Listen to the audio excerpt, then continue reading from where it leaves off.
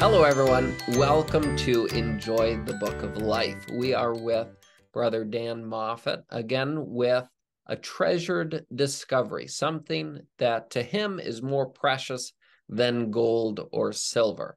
So, turning it over, what is your treasured discovery and why is it so precious to you? Well, one of the things that I've really enjoyed a lot as I read through the scriptures is just seeing how the person of the Lord Jesus Christ is introduced, not just in the New Testament, but all throughout the Old Testament as well. And just from the very beginning of the Old Testament, throughout the whole Old Testament, there are so many different references to him, and you see how really the Lord Jesus is the central theme of the scriptures, not just starting with his birth and from then on, but even before that. And I even enjoy the fact that history is divided into two periods, BC and AD, and it's around the Lord Jesus. Yeah, yeah. And it's interesting. Society is trying to change that, and substitute, which seems like, why do that? But Yeah, they don't want to obviously have the focus be on the Lord Jesus. But for us as a believer to be able to go and see, he's the central theme of the Old Testament as well, mm. not just the New Testament. And to be able to then look for that and just look for things that connect to him. And some of them, as we talked about before, have to do with his work of redemption or a refuge that we Yeah, talked about. Um, and some of them may just be more about his character and how he communicates and interacts with people at different times, and how he speaks to different people and communicates in a very personal way sometimes. mm. I mean, one of the things that would speak to that is the phrase "the angel of the Lord" that's used. And Yeah, speaking of, as you read that, you might just think, "Oh, well, yeah, the angel of the Lord. The Lord has angels, and He's one of them." But as you look at that closer throughout the Old Testament, you find that the angel of the Lord, is the Lord Jesus. It's a pre-incarnate uh, or visible connection of the Lord Jesus with different people, and mentioned, I think, about 50 different times well, throughout yeah, the Old Testament. So, and interacting with a number of different people. And so, that's more of a direct view of Christ in the Old Testament, but then so many references to him too, so many prophecies about his birth and his life and his death and resurrection, all throughout the Old Testament. Again, not just in one book or in a few books, but just spread throughout the whole Old Testament. And again, it can be just very encouraging to look for that and to realize, that was something that spoke of the Lord. And some of it we know is the case because the New Testament will tell us, right. hey, that thing that was written back in the Old Testament, this is what that meant, and it was Yeah, talking yeah, about the Lord here. And he might say himself, well, this is what the scripture said, or Paul the apostle or Peter may say, this is what the Lord meant when he said this. And so that's helpful. But yeah. obviously there's a lot even that we get to find on our own. Yeah, I like these categories that you were mentioning. So things that were directly referenced, where he says, Christ was the rock, it spells it out for you, or he's, likens himself to the serpent on the pole or the manna in the wilderness. And he makes that connection. Right. or someone, the Holy Spirit in the New Testament makes some explicit example. And then you mentioned prophecies, where we see what was written in the Old Testament played out in the New Testament, where the prophecy was fulfilled in Christ's coming and his life, death, resurrection. And then you mentioned his interactions with the angel of the Lord, but I think also in a broader sense with people. And then you mentioned almost I don't know if these would be technically types, but almost symbolic, where we talked about the refuge and how he is a refuge, and we see those connections. So I think those are really helpful, even just starting places. If someone, listening is like, oh, I've never thought about looking for Christ through the New Testament. I'm sure there are more, but I think that's in and of itself to say, okay, if next time I'm reading through the New Testament, where do I see references to the Old Testament? Where do I see these where it says this is what we were talking about?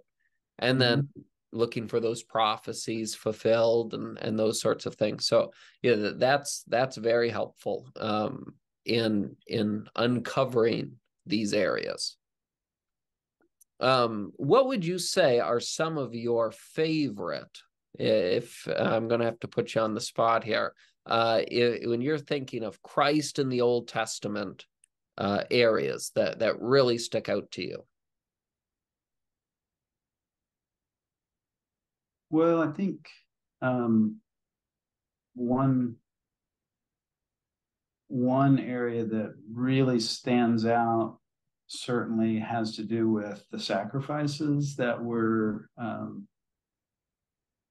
given to the children of Israel, particularly the Passover, something like that, that just really speaks so directly to the Lord coming just as a not in power, but just in simplicity and becoming one of us, and the spotless lamb that goes to the cross and pays our penalty. And so I think it'd be hard for that particular aspect to not probably be my favorite. But and it's just so amazing as you read through the Old Testament then and understand that these sacrifices point to the Lord Jesus, and look at the volume of sacrifices that were made. And then again, to be reminded in the New Testament that in spite of all that, none of those ever took away sin. They all just pointed to the Lord Jesus. And it's like, that's incredible. Yeah. And all the different kinds of sacrifices. Sometimes we say, he was a sacrifice, right? And kind of leave it at that. But he was a trespass offering. He was a burnt offering. He, all these different types of sacrifices were fulfilled. And we needed all these different pictures just to represent his one sacrifice. And I like how you also pointed to the multitude of sacrifices and stories of I think of the dedication of the temple, where I mean you read that I mean that was some event, and like you said, it all just pointed there was it wasn't enough. It all just pointed to him. One that I really appreciate was I was going across, I found the person of Nation. I'm not sure if I'm pronouncing it correctly. Interesting. He was the leader of the tribe of Judah in the wilderness journey, and very wealthy. It lists out what he donates to the building of the tabernacle, this great amount. He was the first one to donate. And then his son is Salmon, and he is the one who actually marries Rahab, the harlot, which I never quite realized. I knew she married someone because she's in the Right. genealogy of the Lord Jesus. But this guy was probably the most eligible bachelor in Israel. He's the son of the ruler of the chief tribe of Israel, right? And the only thing ever written about Salmon in the Bible is in genealogies. It never says anything other than Nation begot Salmon, right? But then they begot Boaz. And so Right. here's Boaz, and he's the kinsman redeemer of a Gentile bride, right? A picture of the Lord Jesus. And in thinking on Boaz here, this idea of the redeemer needs two things to be able to redeem. He needs to be able to redeem financially, right? Boaz says, I'll buy everything. Right. And that points back all the way to Nation, this great wealthy ruler. But he also not only needs the wealth to redeem, he needs the heart of a redeemer.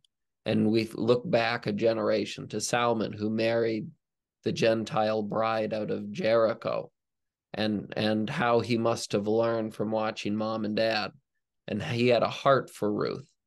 And just looking at that the Lord Jesus, he was not only able to redeem us, but he had the heart to redeem us. And it just pictured in those three generations of men.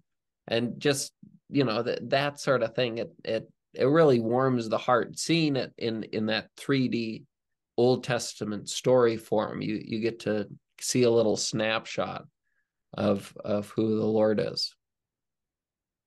Yeah. And just when you think about the fact that we've been created in his image, anytime that we're operating the way God intended us to do, then it becomes somewhat of a picture of the Lord Jesus, Yeah. Yeah. because that's who we look like. Mm-hmm. So yeah, that's nice. That's in the New Testament. We get what we might call the practical sections, where it says, like, do this, don't do this, do this, don't grumble, don't complain, put on mercy and love and joy, those sorts of things.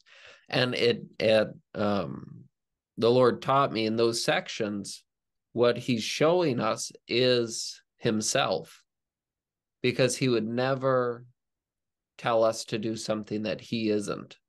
And so when I see those, to see Christ in those lists, the Lord never complains. And that's amazing, because he's working on sanctifying people like me, and how difficult the task seems to be when we look at this world around us. But he's never discouraged. He never complains. He's never anxious. And all these things he wants for me is because it's like him.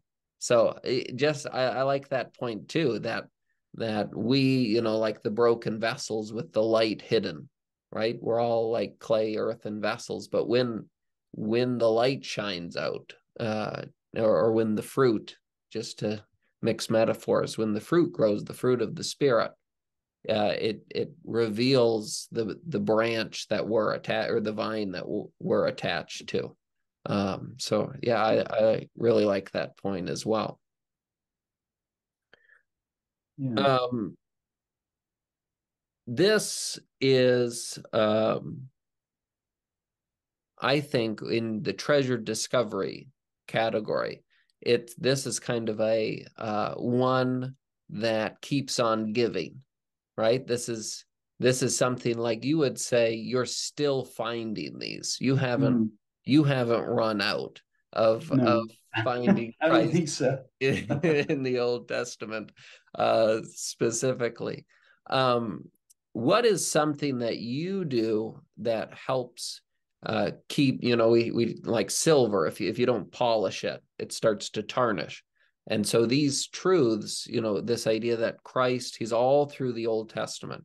What do you do that helps keep this idea polished and fresh in your mind? Well, I think partly this goes back and maybe reinforces the value of spending time in God's Word every day, and doing it in a consistent, um, uh, structured way, that you're moving and going through all of the scriptures. We would tend to probably skip certain books of the Bible, or different areas, if we were just going to pick out, okay, what should I read today? But for me, it's been so helpful just to consistently go through the Bible, read through the Bible in 2 years. To every couple of years, I'm reacquainted with every passage in the whole Bible.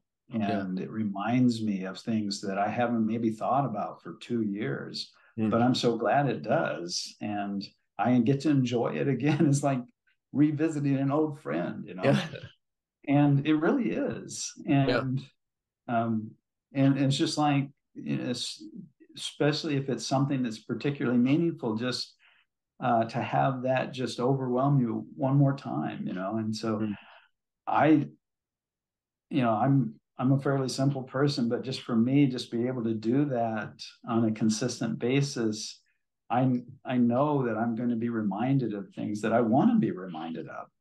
Yeah. Yeah. I think that's so good.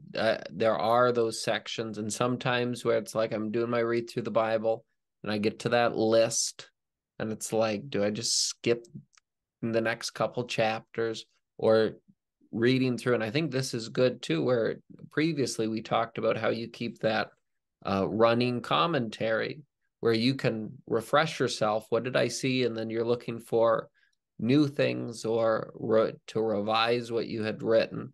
One time we were doing the Bible study here. Usually when we reach the end of a book, I like to poll everyone, what do y'all want to read? And they wanted to do something in the Old Testament. They said, let's do Nehemiah. And so I said, great, let's do it. So we did Nehemiah, and there we get to a chapter, and all it is a list of all the people and all the sections of the walls and all the gates that they helped to construct. And we got to it, and they all showed up, and they all thought we were going to skip that section. I said, no, we're spending the 2 hours studying this section.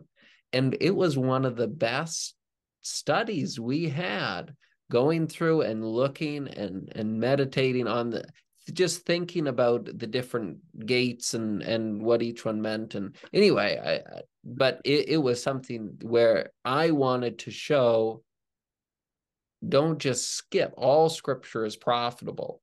And like you said, having that systematic, structured approach allows you to revisit those areas after time. Yeah, I think there's probably a lot that I wouldn't if I didn't do that. Yeah.